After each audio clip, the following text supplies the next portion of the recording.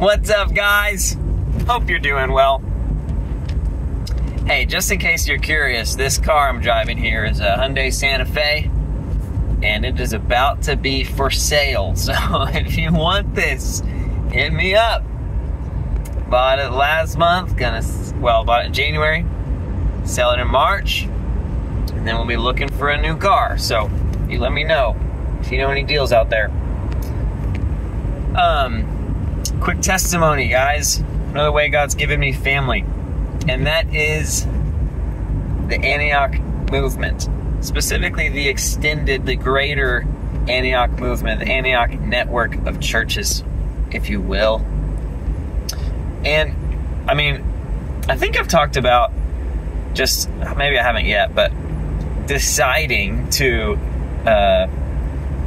be a part of it for life, to call it home, to call it family, and the way that the Lord made that easy for Megan and I and our family. But really, I just want to testify of how valuable it's been to just have church family, like church, ever since my freshman year of college, fall 2012.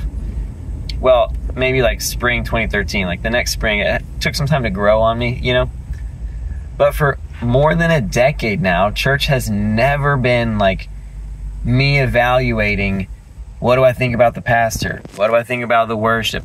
What do I think about the way they do this, the way they do that, their programs, what about prayer? What about evangelism, their missions ramp? Like, I have not been a consumer of a church in over 11 years. And that is awesome. Oh my gosh. Can you imagine if you did that every single Christmas?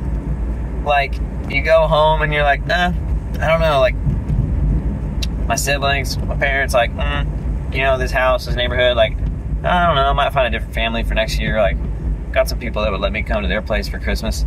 Like, we just shop to try to find the perfect church, as if the church were primarily a service, a business, something that we are a consumer of, a product that we participate in or purchase.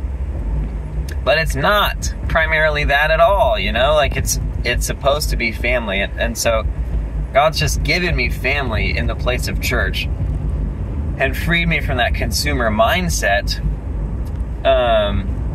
but also given me like roles, and like I feel pretty known. Like there's trust. People know, not like everyone knows who I am, but like some people know who I am. Like if I showed up to just a different church every couple years, as soon as something happens that I don't like you're never known, like you never have a role, really. You can never thrive because relationships aren't supposed to turn over every 2 years for your whole life, Not all of them, especially not the most meaningful ones, like your brothers and sisters in Christ. Like if you're a follower of Jesus, like this relationship, like with the church, with the body of Christ, like it's more it's more significant. It should be even closer to the heart than your natural family relationships. I firmly believe that. Very firmly. So talk to me. And so that's just been such a gift to have that, to be free to that mindset.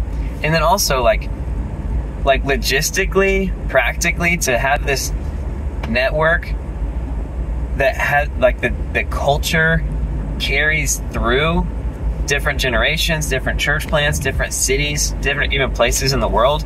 It is awesome to go to a mission trip to the Middle East and feel like, wow, y'all feel like the friends I never knew that I didn't know yet. Like, why do we feel like the same? Like, man, like the overlap of values, or I should say like the discipleship of values. It's rich. Megan and I have shown up to, church services at Antioch in Boston and Phoenix, in San Diego, and several other locations. And it's just like a breath of fresh air. Not like the church service is always perfectly executed or anything like that, but like the familiarity is very real. It's not just oh, these churches have agreed to this doctrine. Oh, these churches have agreed to incorporate this many minutes of sermon and this many minutes of worship, and these are the sacraments they practice.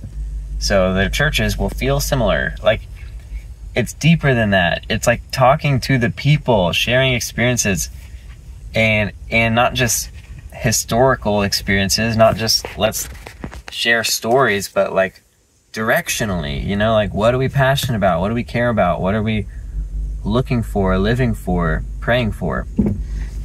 And to have space for everyone's uniqueness, but at the same time, a very clear, just cultural thread. It's very, very special. It's very special. To have 40 cities in the US and, you know, 100 different places overseas in different nations that I could show up and feel like I belong. Very special. Very special. And so, just want to share that testimony, guys. I'm thankful for the Antioch movement, for the family that it has provided for me, and I'm so thankful to be a part of it. That's all I got for y'all today. I'll talk to y'all soon. Life is worship. God is love.